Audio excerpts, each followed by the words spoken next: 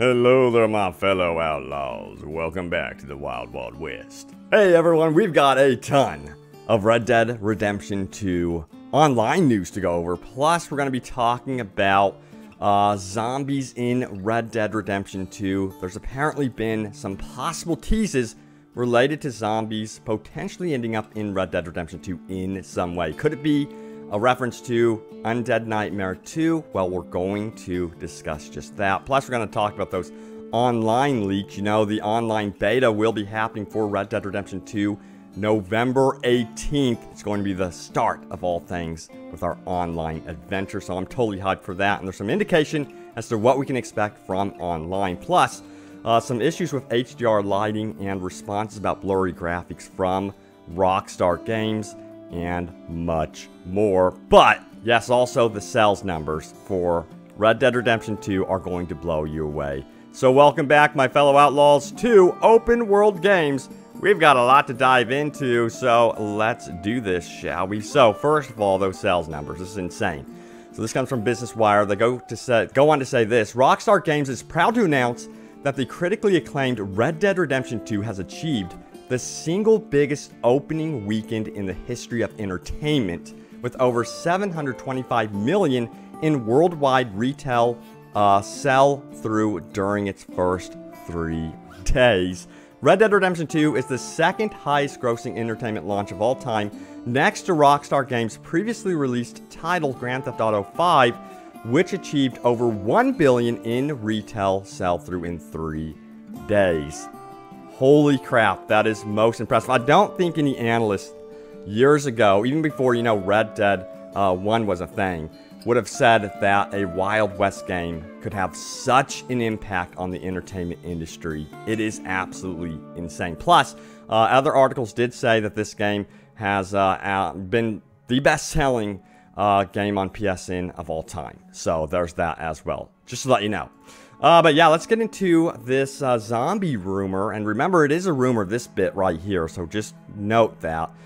So this was posted out on Reddit. This comes from Leo, I believe it is, who says, possible zombie Undead Nightmare hint. And he posts this image here that he took, showing this mysterious barn, which says, stay out, plague. Do you guys think this could be a potential reference to zombies appearing in Red Dead Redemption 2? Now, he did say that he went up to this barn and he could hear scratching noises, strange sounds in the barn, which could indicate some sort of zombie presence. Now, I have my own speculation and opinion about this. I don't think we're going to be seeing much in the way of single-player DLC, of course, for Red Dead Redemption 2. Would be nice to see more than what we got with GTA 5, which was basically nothing, but maybe perhaps we'd see some sort of zombie references or zombie events happening in the online portion of Red Dead Redemption 2. Now, that could be possible. I'm for that as well. We'll see what happens. Let me know if you guys even want to see zombies return in Red Dead Redemption as a franchise, or do you think that Rockstar should be done with it? No zombies. But yeah, I know a lot of people really enjoyed the first Undead Nightmare, and a lot of you guys might want to see Undead Nightmare 2. So we're going to have to keep looking throughout this world and see if we can find any more teases or any possible references to zombies potentially coming to Red Dead Redemption 2. But it's a good discussion to have for sure. Now let's talk about those online details.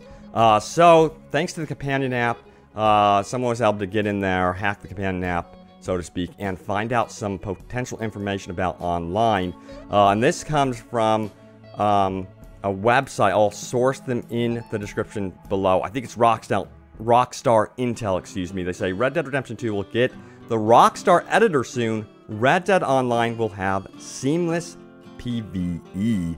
And this was the source. This was the code here. It goes on to say that we would be getting multiplayer adversary mode in this online experience, and then some sort of multiplayer series as well. But they also go on to show off the fact that there would be a Rockstar editor too, and then a mention of private servers, a private session here, and then seamless PvE. Now, private sessions would be amazing for the virality of the game. The game's already going viral, Like, can you imagine some of the machinimas and stuff like that that could be potentially made through these private sessions? And then combine that with the Rockstar editor. Man, there's so much potential with that. But most notable for me also is the PvE, the player versus environment, which of course I'm all about that lately. You know, I've been playing a lot of single player games. I'm really getting into Fallout 76, just teaming up with players, and I'm also looking forward to Anthem. Hopefully that one turns out okay. But a lot of these recent games have been dedicated to that PvE experience, and that's something that I would love to see more and more of. And it seems like that's going to be, you know, a heavy thing in Red Dead Online. Now, I personally hope and wish they would have an option for PvE only servers, then an option to hop onto PvP servers, so that if you don't want to be trolled, if you don't want to be messed with at all, you can just go to those PvE servers and know what to expect, you know, co-op. And, you know, all of the, you know, killing one another would be shut off. The PvP would be shut off. Let me know if that's something you guys would like to see down the road.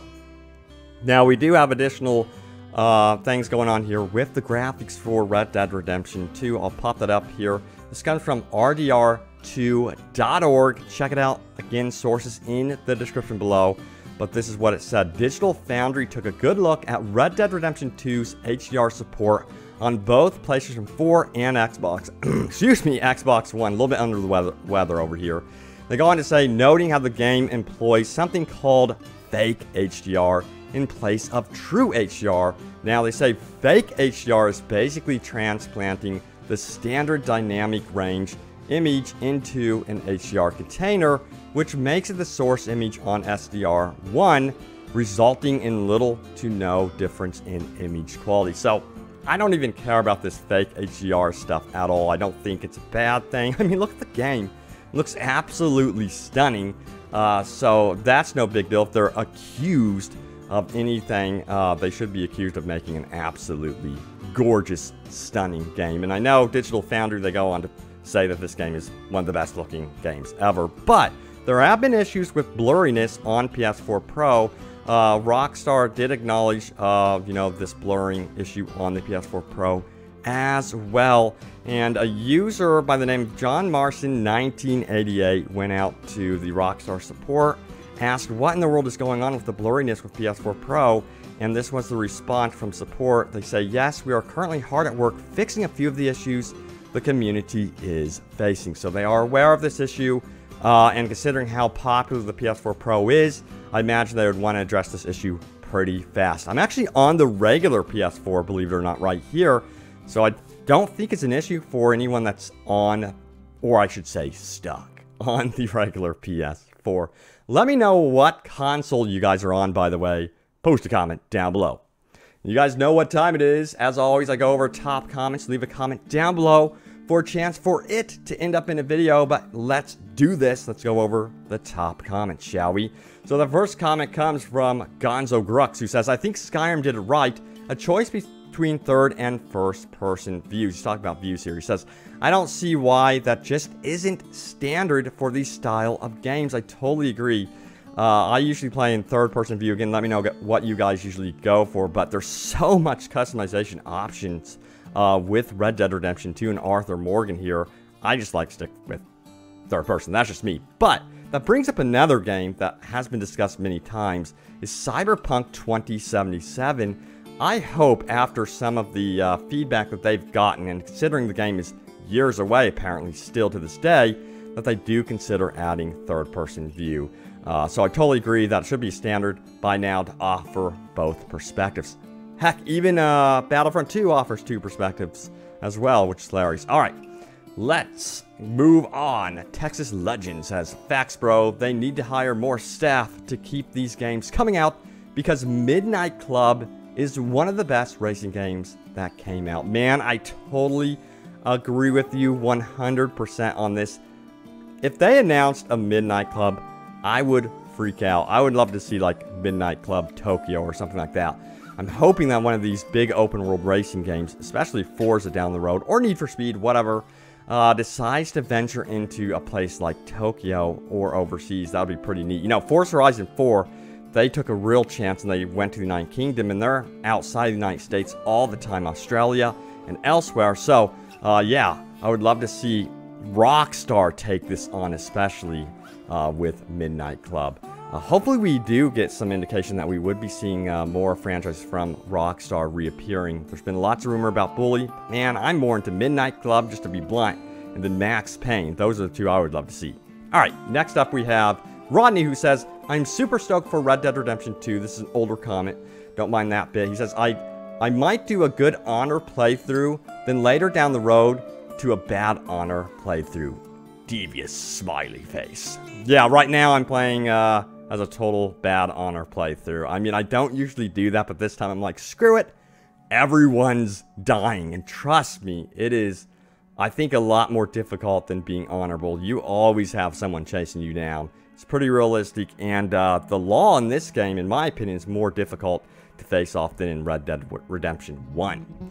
Right, next up we have Nathan Explosion, who says, the only thing I'm afraid of when online comes out is the community. What stopped me from playing GTA 5 more than I did was how toxic the community was. And I hear your concern. That's why I go back to the fact I personally really want to see these PvE servers be a thing more and more often. I mean, why not? I would love to just be able to play and not worry about someone just absolutely ruining the experience.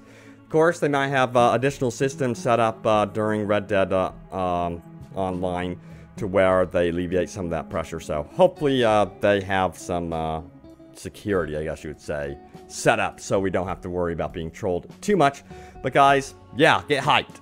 Red Dead Online will be coming here soon. We're almost in November, so November 18th, mark that down on your calendar. I'm hyped for it. Can't wait for it. I'm going to try to get through the story as much as possible so it's not spoiled by that time. But guys, thanks for watching. Stay tuned here. 2 open world games for all things Red Dead Redemption 2. And of course, I'm covering Fallout 76 and open world gaming goodness.